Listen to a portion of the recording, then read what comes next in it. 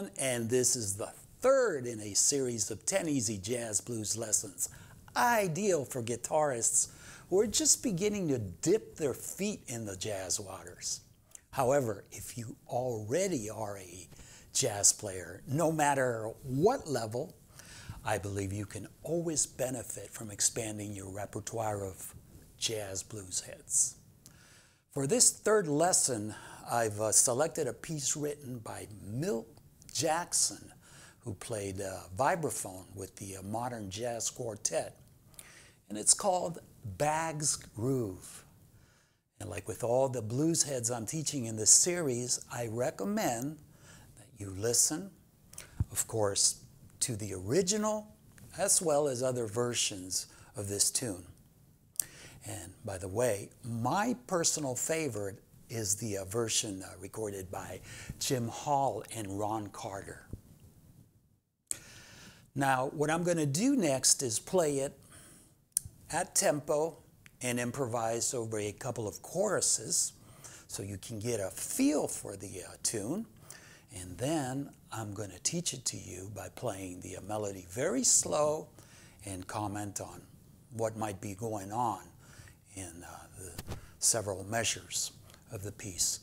And note that I don't use tabs or any notation in these easy blues lessons.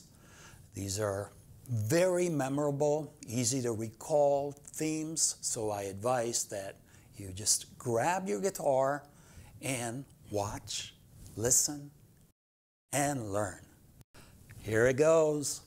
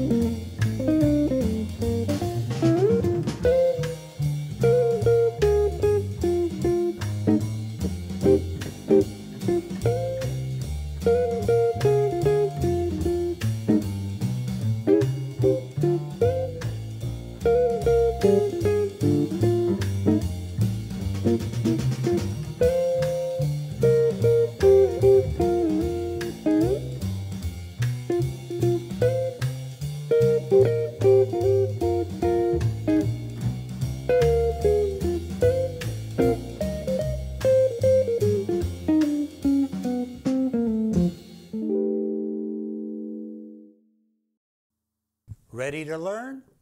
Okay. This is a minor pentatonic based melody, and it's played in the key of F.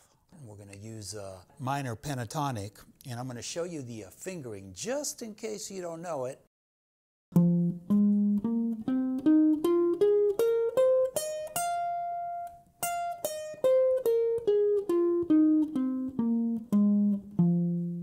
Okay, and before I get started, I want to say that the way Milt Jackson has it in the old real book lead sheet is a little bit complicated to play on guitar. I'm not saying it can't. Basically, he has the main motif or the main line written like this.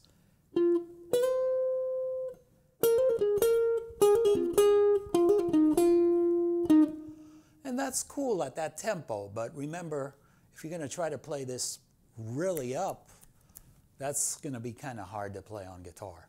Now, Keep in mind that Milt Jackson was a vibraphonist, and that's a percussion instrument actually, and it's a lot easier to play lines like that. So I'm going to simplify it.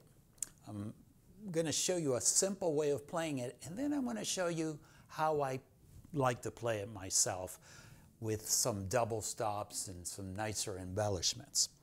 So it consists of this same phrase or line played 3 times. I'm going to play it starting on the root, and then we're going to go to the 5th here, okay? It has a little pickup on 4. 1, 2, 3, 4. 2, 3.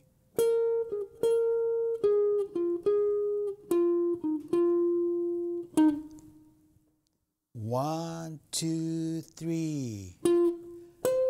2, 3.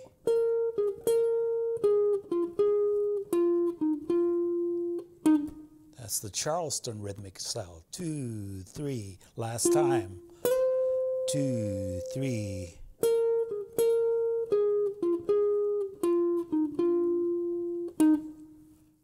A 1, 2, 3. And then it goes to a second part, which is a different line over the 12 measures. So I said I was going to show you an alternate way, a more interesting way of playing it. And this is how I played it earlier when you heard me play the whole tune. And I liked...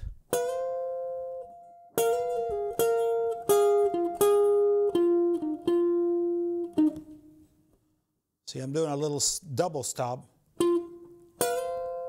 I'm placing my pinky here on the F on the 13th fret while I slide underneath with my ring finger. And then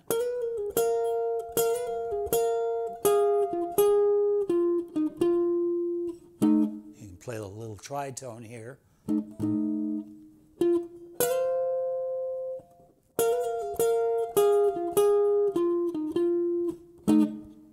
Or, even easier,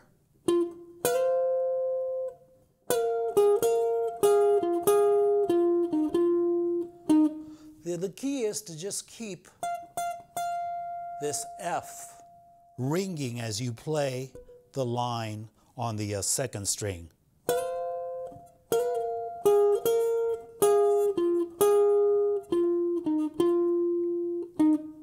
Okay, so you play that 3 times. Now let's go on to the second part.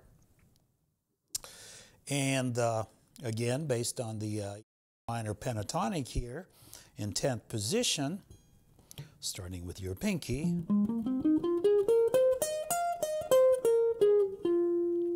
This time,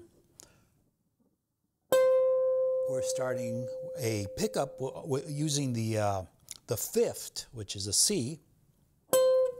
Also on 4, 1, 2, 3, 4, 1, 2, 3.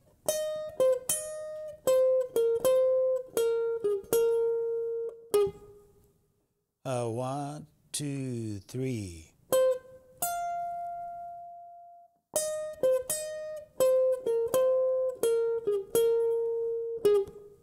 4, 1, 2, 3.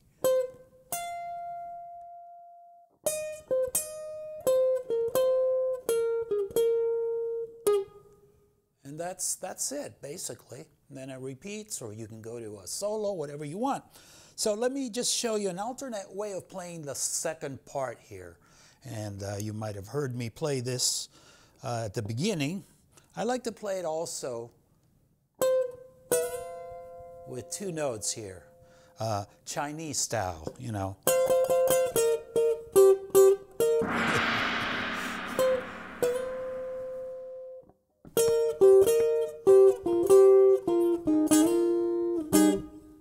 A 1, 2, 3.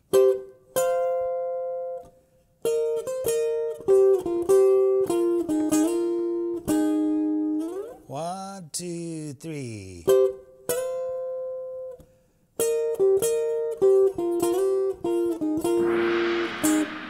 times. Okay? So basically, that's it. And let me just one last time play the whole thing, and you're going to see the chords that are played while I'm playing this. Okay? 1, 2, 3, 4.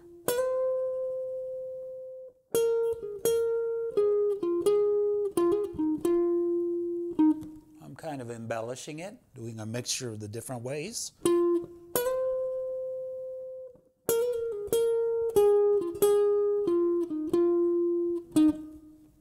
1, 2, 3.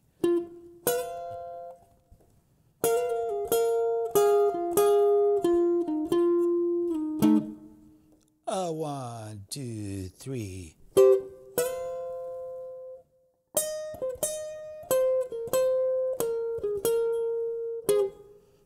1, 2, 3.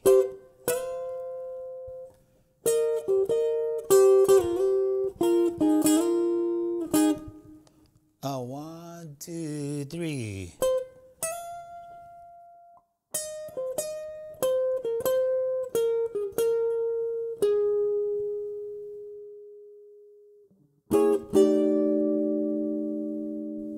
That's it. Enjoy it. I hope you've enjoyed this lesson. If you want to learn more, I want to encourage you to visit my website, jazzguitarrichiezellon.com. There you'll find hundreds of free lessons with downloadable PDFs and MP3s. You can also register for my newsletter and instantly receive a free copy of my book, 20th Century Jazz Guitar, featuring dozens of transcriptions of phrases by the most influential players in the history of jazz guitar. And as if this were not enough, you will also receive 3 videos where I teach you my favorite phrases from the book. So don't miss out.